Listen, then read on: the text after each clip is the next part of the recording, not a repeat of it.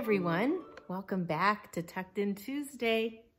I'm excited to share a new story with you tonight, and it kind of builds on our book of the month that I read to classes in November and December. I read The Great Dictionary Caper, which is a fun story. And it kind of built on last year's story, The Word Collector, because I love words, because you put words together and you get stories, and who doesn't love stories? So tonight's story is called The Boy Who Loved Words. So word collectors, see which fun words you can collect to add to your collection tonight. This is by Roni Schotter and Giselle Potter.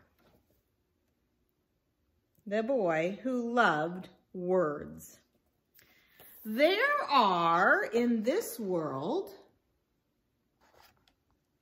people who are born collectors. Some collect shells or stones, others feathers. Some have even been known to collect tiny teaspoons.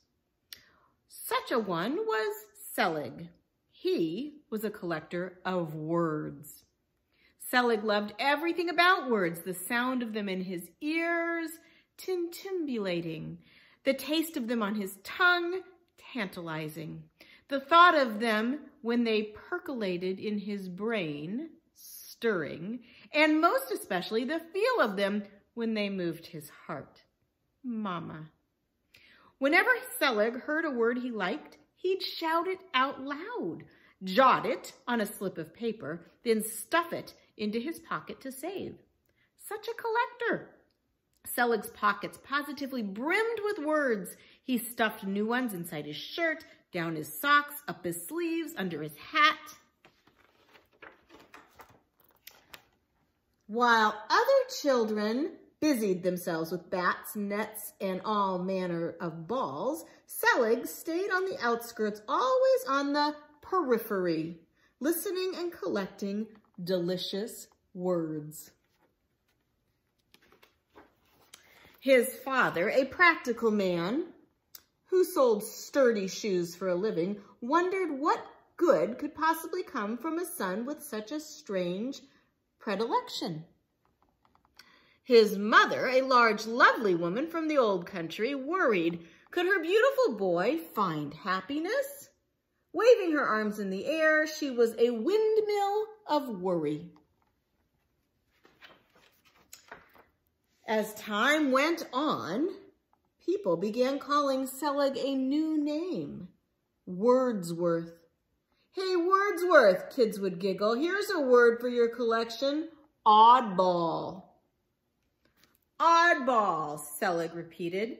This silly-sounding word should have made him giggle, but instead, it made him lonely.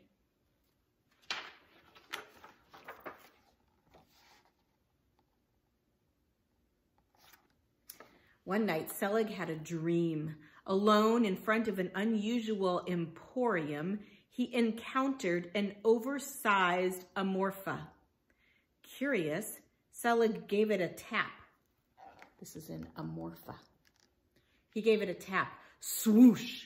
Out popped a swarthy, swirling man. Djinn! Selig exclaimed. And then, Genie! He shouted, enjoying the tang of tasty new words. What you want? The genie asked. A wish? Such strange and savory sounds. Such an offer. At a loss for words, Selig suddenly knew his wish. It was for an answer. Is it true? Am I really an oddball? He asked. Oddball? Feh! You are a voidsworth, a lover of voids. Already you have what people search for their whole life, an enthusiasm, a passion. What you need now is a purpose, a mission. Then, without a word of warning, the genie disappeared. Selig awakened from his dream, lickety-split. He packed a rucksack with a pillow, a blanket, apples, honey, cream soda, and his entire collection of words. He knew exactly what he had to do. Selig took to the road, determined to find his purpose. On the trail of his purpose, Selig's senses sharpened. He noted the nod and toddle of tulips in the wind, the sway and swagger of the tree branches, how at evening the light dimmed to announce the arrival of twilight and stars. Dusk, Selig noted, adding that short and enchanting word to his collection. But in time, Selig's step grew heavy. Under the weight of so many words, it was harder and harder to move. He was shuffling and shambling when he might have been rambling and ambling. Perhaps what he needed to do was to lighten his load. But how? Throw words away? Waste them? Impossible. They were far too precious. Selig was too tired to think. His exhausted brain could imagine but one thing: slumber. A splendid word. Sadly, he was too sleepy to write it down.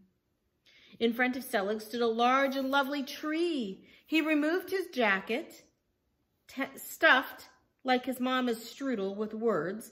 Tenderly, he hung each word on its own separate branch, as if putting it to bed for the night.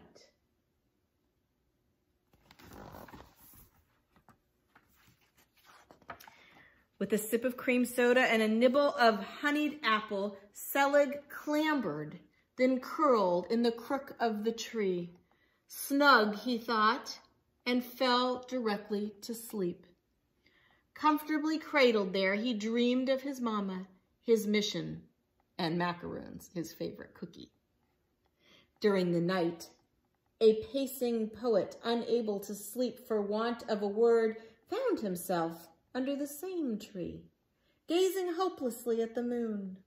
Night after night, he'd been struggling to find the right words to describe it. Suddenly, mysteriously, a swirling wind blew up. 4 of Selig's words sailed off their branches. Reaching skyward, the distracted poet caught them. Discarding the word macaroon, he held tightly to lozenge, lemon, and licorice. The moon, he wrote in his notebook, growing more and more excited with each word, melted like a lemon lozenge in the licorice sky. My stars, the poet shouted, that's it! The following morning, Selig awoke to what could only be called a rhapsody of birds and words. The poet was reading his newest poem aloud, a poem chock-a-block with Selig's words. Wiping the sleep crumbs from his eyes, Selig scrambled down the tree and saluted the poet. Your poem, he told him, contains some of my favorite words. How beautifully you use them.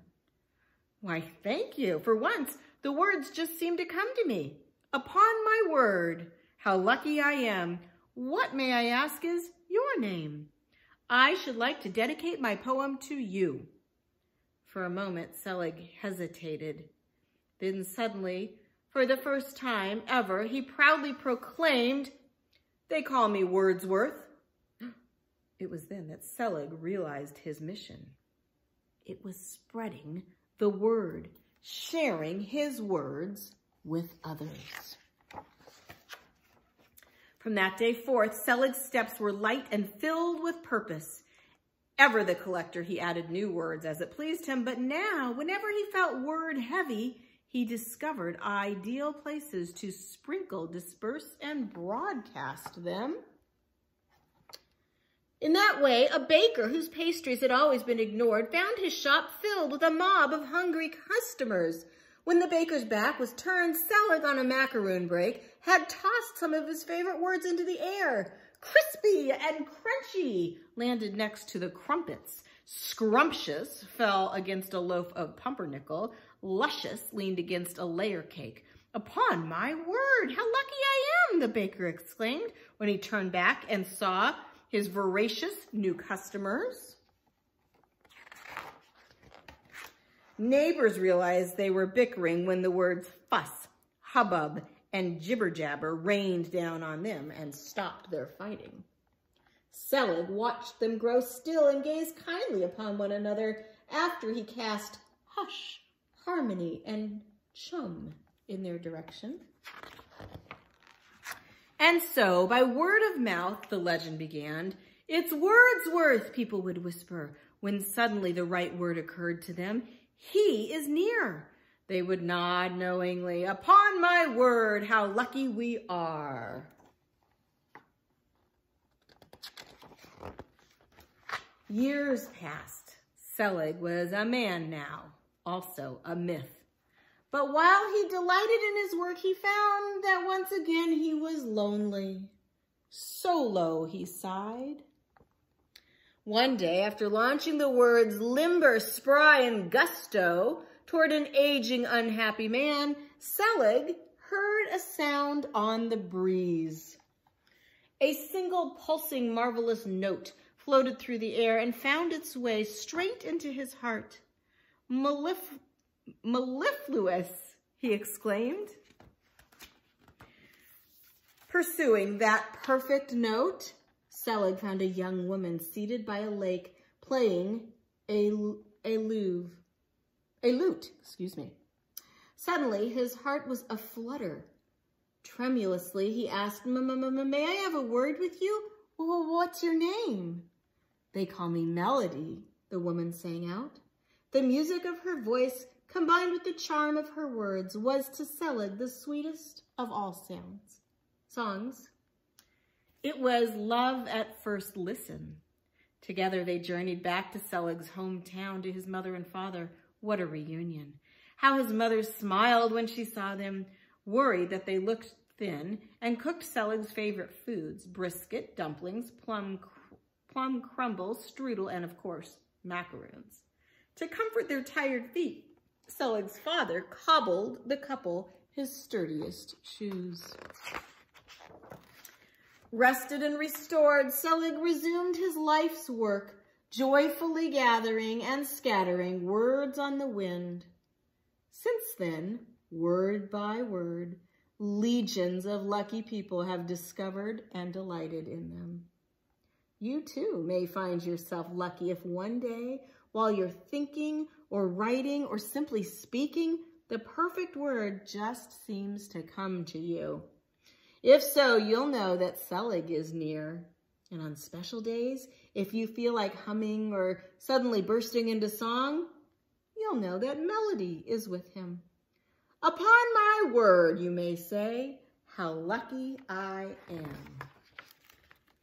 And that is the end of the story. I hope you enjoyed it. Sweet dreams.